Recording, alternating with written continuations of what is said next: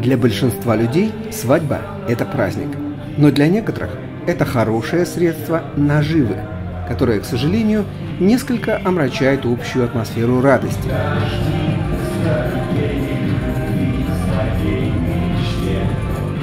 В Петербурге Татьяна Высоцкая уже достаточно известный кондитер. Ее креативные торты стоимостью от 30 тысяч рублей заказывают на самые важные торжества. Славятся они своим оригинальным дизайном. И это действительно так. Но вот из чего же они состоят? В кадре видно, как несколько смущен жених. Начав резать один из слоев, его нож уткнулся в нечто, что никак не поддается. И кусок толщиной в 2 раза тоньше, чем само основание коржа.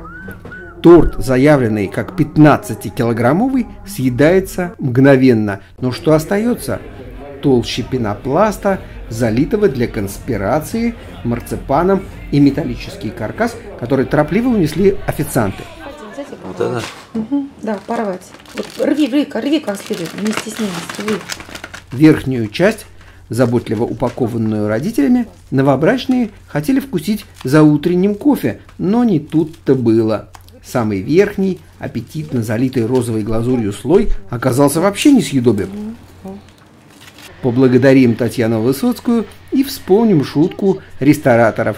Чтобы вас так внуки кормили, дорогая вы наша.